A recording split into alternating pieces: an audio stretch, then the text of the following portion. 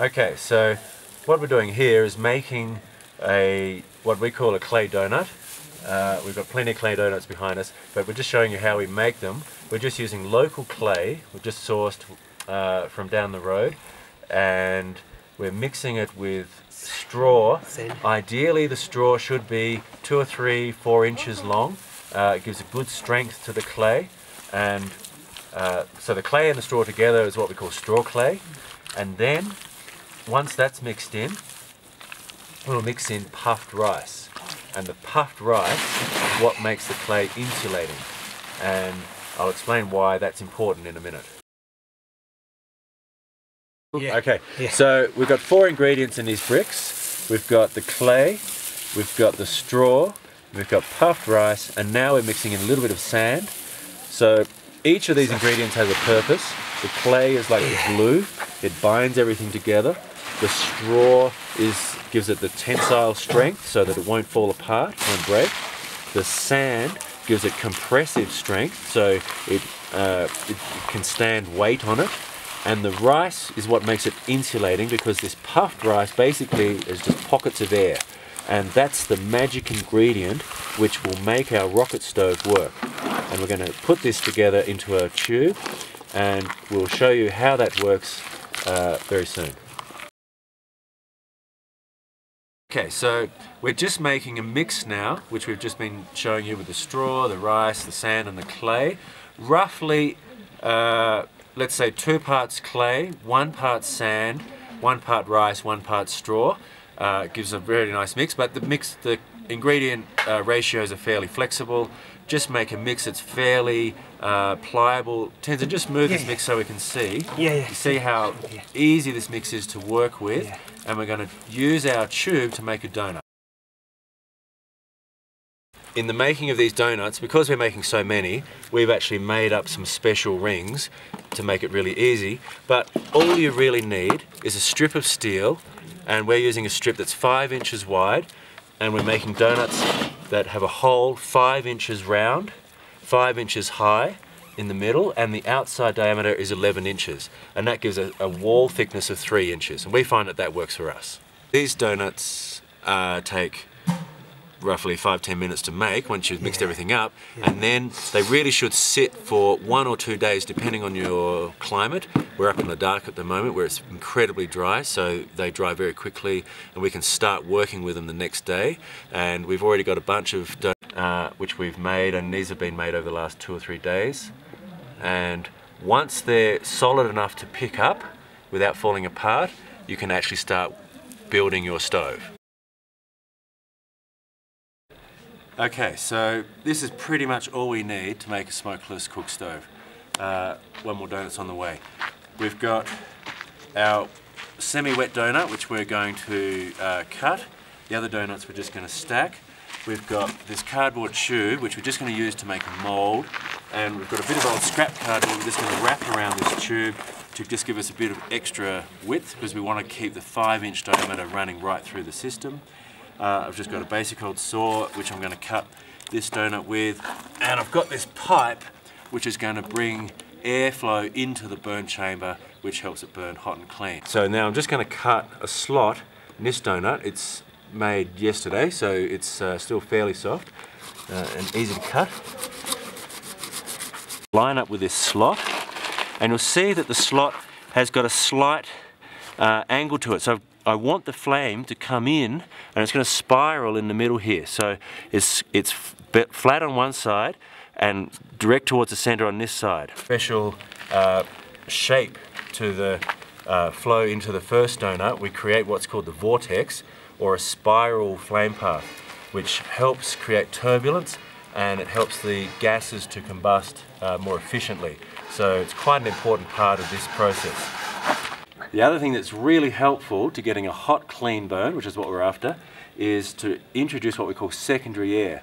Now, I'll explain why it's called secondary in a minute, but the way that we get that is we just use a piece of old pipe, and we lay it down next to this tube, and we're going to feed it through into the base of this first donut, so that the pipe is going to feed air into the main burn tube. So I'm just going to do that first.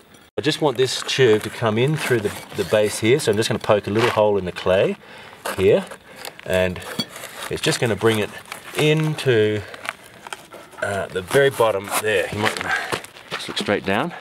That looks good there. So that's going to introduce a fresh flow of oxygen into the point where the hottest flame will be, which will help our flame get hot, clean and smokeless. In the same clay mix that we used to make the brick, it's just the same mix of clay, sand, straw and puffed rice. And we're just going to slap it all around this section here to hold everything in place, and this is what's going to become our burn tunnel. This is our burn tube over here, and what we're going to build in a minute is the stick feeder. So now I'm going to use one of our donuts as the stick feeder, and we've just made a bed of nice wet clay for it to go straight onto. So I'm just going to nestle it onto there. That's nice. Now we're just going to stack up 3 more donuts on our burn tube. So we'll end up with 5 donuts for the main burn tube, and that'll be the cooking situation. And this is where the fuel will be fed into the fire. As you can see, the donuts can be quite rough. They don't have to be smooth and perfect to start with, because with the clay we can smooth off any surface, and by the time we're finished with it, it'll be a really smooth, clean, nice looking thing. Our ash clean out hole just here, and we need to block that off when it's burning, so I'm just going to make it nice and flush here, and we'll just put a piece of tin or something against that, just so to block the air from coming in there when we're firing up, but we can easily open it up when we want to clean out the ash. I'm just putting 3 little blobs up the top here, which is going to be our pot holder, and what that does is means the pot will sit high enough above the edge of the burn tube, which will allow the hot gases to escape from the side, so it won't choke the combustion, but it will put the pot in the hottest position of the fire. The great thing about these stoves is, because of the rice in the mix, the clay becomes insulative, and an insulated fire burns so hot that the smoke itself will burn.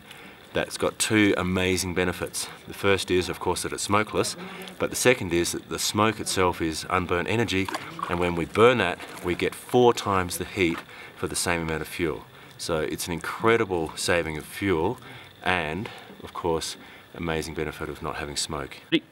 Okay, so now this tube just served as a mold to hold the shape, and now we don't need it, so I'm just going to carefully give it a little tug. Out she comes. So what we've got left is just this old piece of cardboard, which we're going to burn out when we fire it for the first time. Here's one that we've made a few days ago.